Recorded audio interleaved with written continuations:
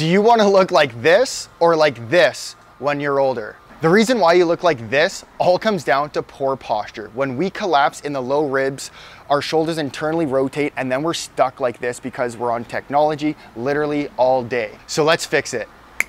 So first thing we need to do is correct the low ribs. Let's bring these lower ribs into that correct neutral alignment. And notice how much more upright you already are. Now let's bring the shoulders back and down. And now let's tuck the chin slightly and bring the head and the neck back. Stay in this posture whenever you are seated or standing every single day as much as you can. Make sure you follow for more tips and tricks.